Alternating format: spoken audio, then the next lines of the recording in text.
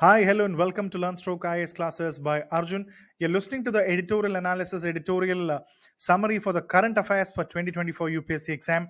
And this is class 12, and you are with me, Arjun R. Shankar. Let's move on to the important editorials of the day.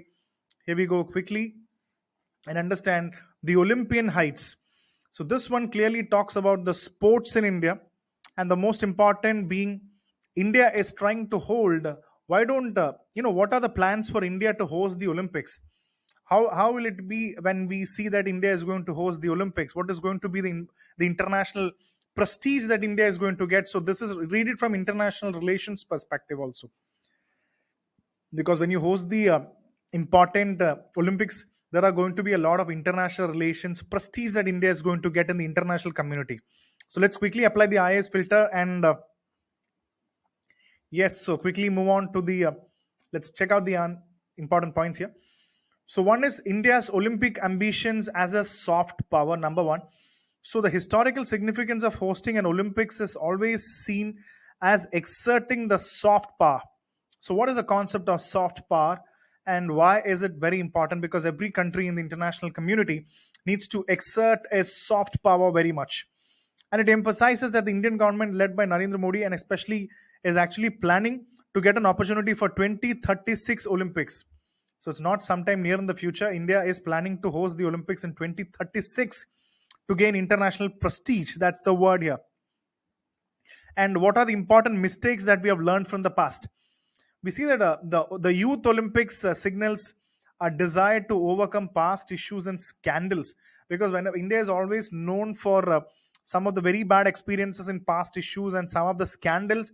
When in 2010 India conducted the Delhi Commonwealth Games, there was a big time corruption and mismanagement allegation against India, that India did not conduct it really well. We had a big time political scam out of that.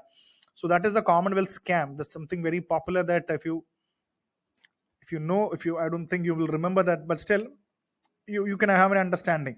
So these are the important topics of learning from the past, and also from an international perspective or international relations, the IR perspective, you can see it's a geopolitical ambition. So when you host the Olympics, it is actually creating a bigger thing to have a geopolitical ambition, such as what is the biggest thing involved in this? To get a permanent seat in the United Nations Security Council. So UNSC, India is aiming for a permanent seat in the UNSC. And to definitely one thing that India has already got is the G20 presidency. It has already got, and now India is definitely aiming for a permanent seat in the UNSC. But so when you host the Olympics, this can actually increase our credibility also. And what are some of the important sporting goals? So the recent success in the Asian Games has given confidence to the Indian Sporting Union and the people related to sports, because they believe that the coming Paris Olympics of 2024, India can achieve definitely a double-digit medal. This is something that India wants to gain. Double-digit medal is even possible. So, and what are some of the challenges of hosting the Olympics? Again, it is always going to be money. It is always going to be money and the financial aspect relating to that, because it's not easy to do that. So in terms of cost, so you can ask the previous, take the example of 2016 Rio de Janeiro and Tokyo Olympics 2020. You see that majority of them witnessed heavy financial burden. So you keep a budget like this. This is the budget called X. So what happens is you start from zero, but what happens is this budget exceeds the planning and it will reach a new point called X1, where this is actually the exceeded plan. It will actually exceed this much. So it's a big amount of money. And recently you can see the case of Tokyo. $15.4 billion was spent. It's a ballooning cost that went in for conducting the Olympics. And that is the reason why many countries like Australia and Canada have withdrawn from hosting international sporting events in the region due to the big expenditure that they have to invest. You know how World Cup, Qatar invested a lot of money on that. So it's all creating soft power for the country. So the International Olympic Committee is now encouraging the potential host cities to tailor their Olympic projects to fit their economic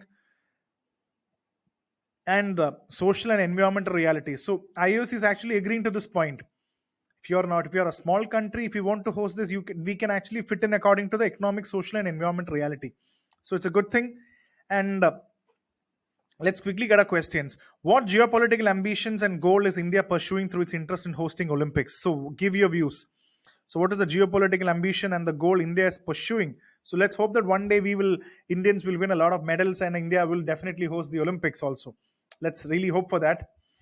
And moving on to the next is, again, every day you have articles on Israel Hamas, and this is again GS paper 2 from international perspective, international relations perspective. And every day we get articles, but this is slightly from a different perspective. So different articles talk about different perspectives. So let's understand quickly what are apply the IAS filter, and let's check out the important points right away. And here we go. It talks about the unilateral analysis of Israel-Hamas conflict. So it says that who won the war? Experts may debate on that, but one thing is definitely you should get a unanimous consensus that who has lost the war. Somebody might have won it, but who has lost it? It suggests that the conflict has been marked by certain failure, and it also marks that intelligence failure. It's a failure of intelligence. On whose part? Israel and United States. The article says that the immediate attack, the Hamas attack, was very unprecedented, very something which was on a short notice. So what does this indicate? This clearly indicates the failure of intelligence of Israel and United States. And that is why Hamas launched a brutal coordinated attack, surprising, the word is surprising, both Israel and the international community. And definitely the conflict has seen a lot of rocket attacks, Hamas creating a big casualty in Israel. So this is something that we have to know. It's a failure of intelligence, and definitely who is losing it. And what is the impact on the Palestinian politics? So Hamas actions have weakened the Palestinian Authority. So whatever Hamas did, it attacked Israel. What it has done, it has weakened the Palestinian Authority in the areas of West Bank, and suggests that the Palestinian Authority, Mahmoud Abbas, may have to resign. And definitely what is going to be the Hamas future? Was it a good move? And it's also shows about the military aspects. Israel is Israel is likely to prevail in the conflict. Israel is going to exert its power, but something that we have to remember is, what is the method that Israel is going to do? What is the method that Israel is going to adapt? Israel will use, we don't know what Israel is going to do, and it will use this objective and the potential for ground operation in Gaza. So method Israel is going to use is going to be serious here. And what are the important next points is the human cost of the war. You can say a lot of innocent civilians have died on both the sides of Israel and Palestine, and it's also always a blame game. In previous articles also we have discussed this thing. Israel say that Palestine has done this, Palestine say Israel has done this. So it's a blame game. So ordinary people's life is at stake. And what is India's support for Israel? The Indian government is very carefully and very strongly supporting Israel. But on the other side, India is also really concerned about the civilians' death in Hamas, death in Palestine. But the stance, I hope that let's hope that India's support for Israel will not negatively impact the relationship with Arab countries who might support the Palestinian cause or Hamas. So when you support Israel, there is another chance of Arab countries going against India. So we have to be very cautious on that.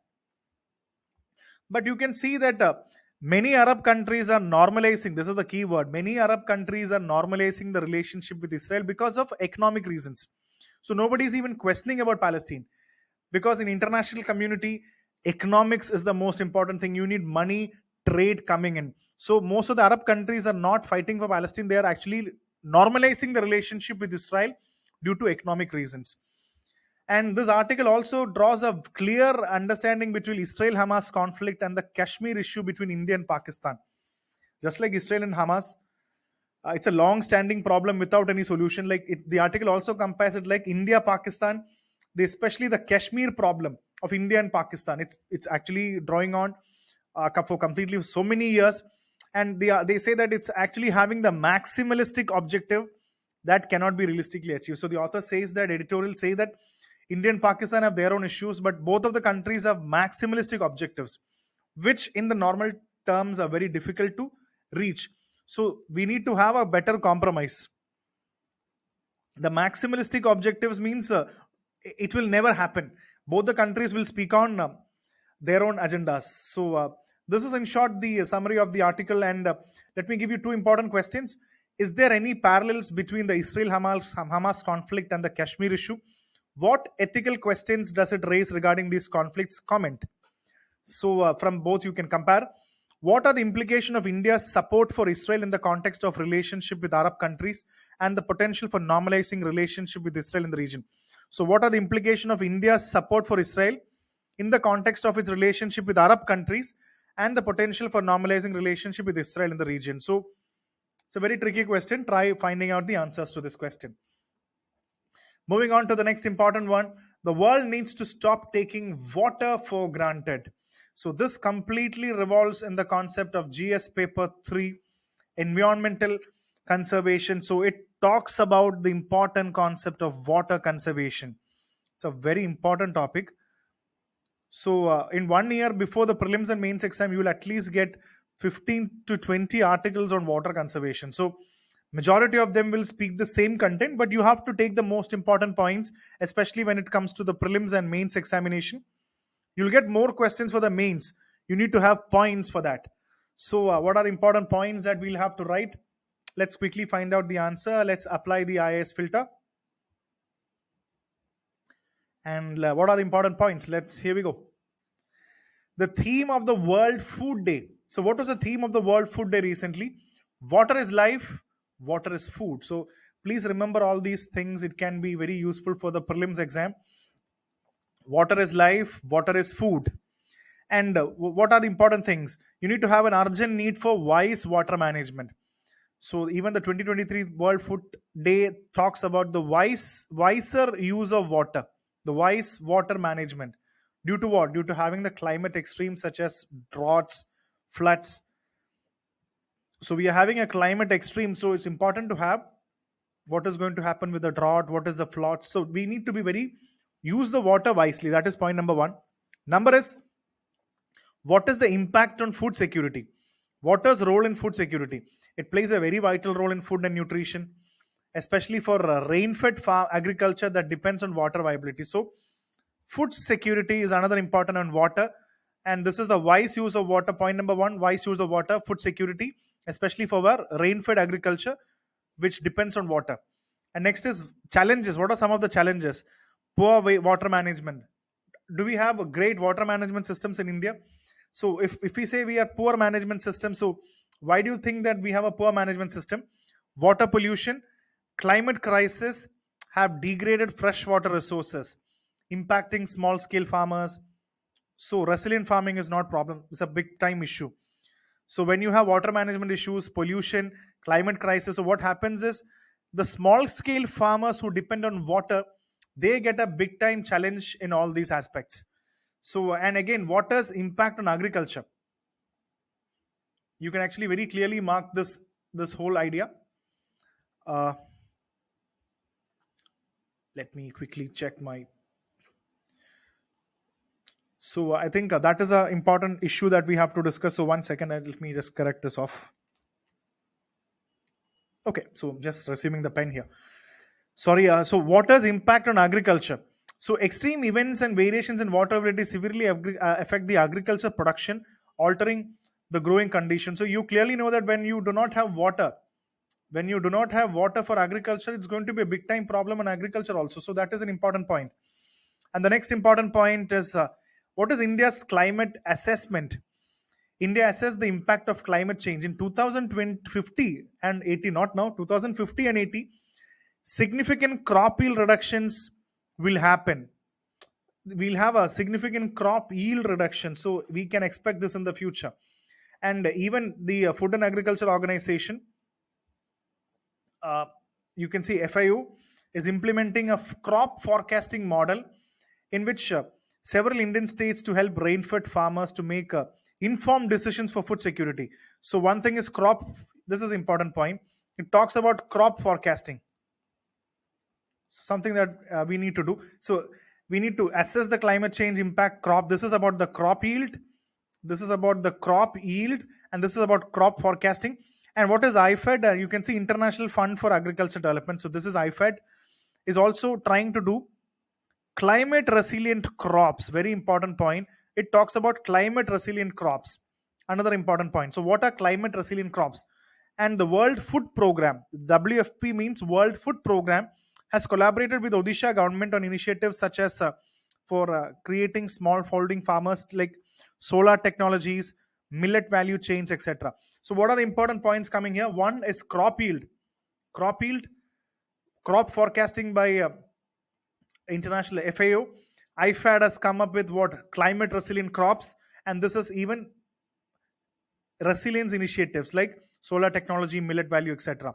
So these are all water management. So remember, if you write all these points are really, really helpful for the mains exam. I hope you're getting this point clearly. And next is, you can see what are some of the actions that you need for food security. To achieve global food and nutrition security, you should see that there is a need for political commitment and investment in policies promoting innovative technology. So one thing, if you want to take an action, what is the one action that you can take? Have political commitment. Create all these things. You need to have a commitment to work out everything. And investment. Investment in where? For promoting innovative technologies, sustainable irrigation, climate resilient agriculture, water recycling, equitable water management. If you can have investment and support in all these areas, like what are the areas you can just see, have a political commitment, have investment in where? Innovative technologies, sustainable irrigation, climate resilient agriculture, water recycling, equitable water management. If you can have an action on this, there is going to be a big change. And the UN's Food Agency, in partnership with the Indian government, is working on innovation projects. Like what are some of the projects which India and UN is working? Solar for resilience, secure fishing, and the revival of millets. So all these are important examples of UN working with the Indian government. So please remember, solar for resilience, secure fishing are all UN related programs that India is collaborating with. You can all use all these points to write your answers also. So importantly, and I'll give you 3 important questions here. What are the major challenges associated with poor water management, pollution, and the climate crisis in the context of food security and agriculture? How does climate change impact crop yields in India? And what adaptation measures are being taken to address these challenges? And what key policies and investments are required to ensure global food and nutrition security? And how are UN food agencies collaborating with the Indian government in innovative initiatives? So all the 3 questions are really good questions. If you can write well, please do check out and find the answers to this. And moving on to the last editorial of the day, closing the gender pay gap in the workforce. Again, I should say that this is important from GS paper 1, role of women, the status of women in India, and even from GS paper 2, welfare, how welfare activity should help women, and even from GS paper 3, the workforce in India, or you can say economy. So GS1, GS2, GS3, economy, workforce, etc. And this also talks about the most important thing you can see. It talks about the various views on how women and workforce. The article completely talks about the women and workforce. So what is it going to be? The women and workforce. So everything is going to be revolving around women and workforce. And how is it going to create a big time impact in that? Let's find out quickly. Let's apply the IAS filter. And let's quickly move on to the important points. So one is the challenging the conventional beliefs. So you can see that historically, women's absence from the labor force was attributed to childcare responsibilities. You agree that previously women had to take care of children, so they were not really ready for the work, and their lower pay was linked to lower education level. So previously they did not have the kind of education that they had, so obviously they got very low pay because of lower education. So this completely article talks about Claudia Goldin, the 2023 Economics Nobel Prize winner. So her view, she challenged these ideas and got a solution to women's labor force challenges in the labor market, job market. So this is the theme of the Nobel Prize winner, the solution to women labor force challenges and in the job market. So her complete idea study was in this. So this is 2023 Nobel Prize. You can clearly have an idea on this. So remember this. And what is the evolution of women in the workforce? And it talks about American example. So it talks about Claudia Golden's study, and she notices the change in American economy. And you can see that the economy transitioned itself from agriculture to manufacturing and services. You know that very well. Every society, initially the economy will be agriculture dominated, the primary market, and slowly after the primary contribution, it goes into the secondary industry of manufacturing, and after secondary, it slowly goes into the tertiary or the service industry. So you can see American economy transition from this agriculture manufacturing to service, and women were excluded from many job opportunities. Very important. Women, like many other economies, could not find the jobs, and only when the offices, schools and hospitals began, women started getting more jobs. So do you agree with that? I think even in India you can actually see the same linking with this. And what about the parental responsibility and work inequality? Definitely in India also you have work inequality when it comes to women empowerment and women's work.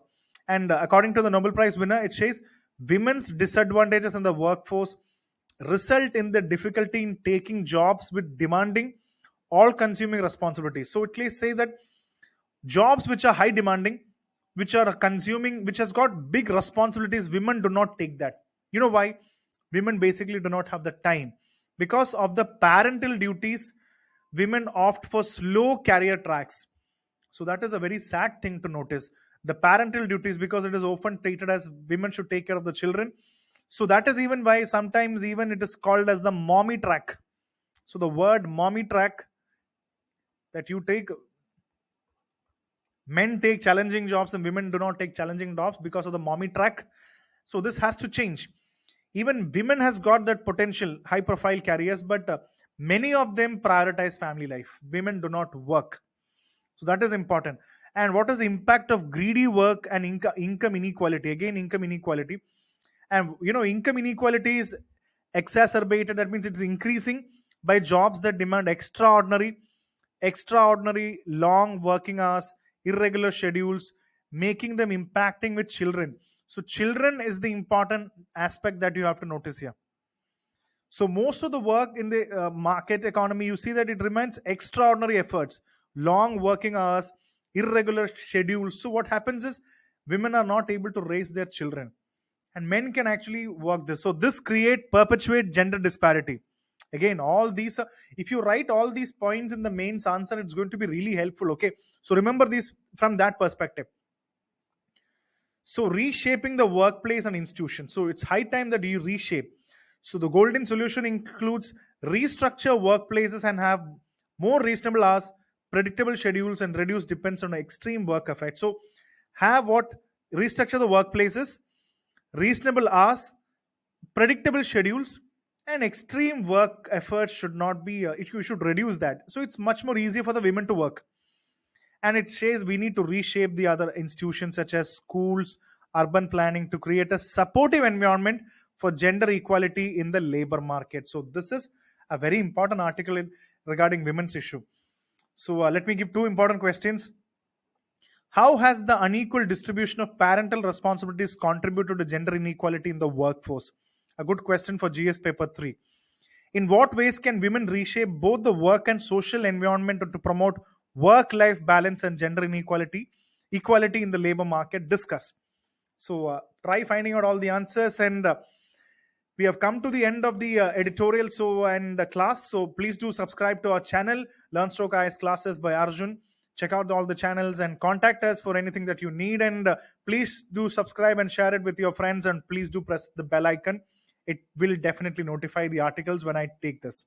So thank you so much, and see you in the next class, and keep studying well.